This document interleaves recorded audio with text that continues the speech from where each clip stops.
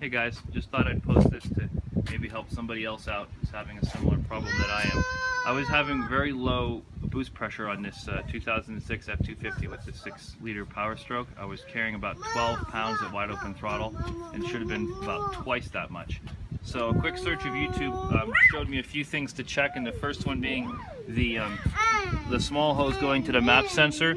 It looks like this one's actually been replaced or reinforced. It's plastic shielded and I couldn't find any cracks or anything in there, so that wasn't my problem. Next step is what Ford calls a CAC, or the turbo tube here.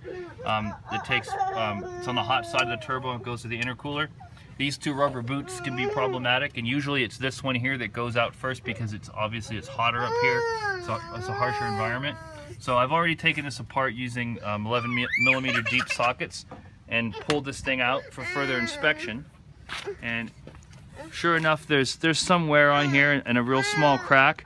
And then I checked this side here, which looks to be completely good. I cleaned it all up and everything's fine, except you can see the clamp isn't quite properly installed. And I think this was done by Ford probably, because it's an OEM part. It's on the bottom side, it's hard to get to. And when I did this, look what happens. Opens right up, huge leak. And that's all from this clamp being improperly installed.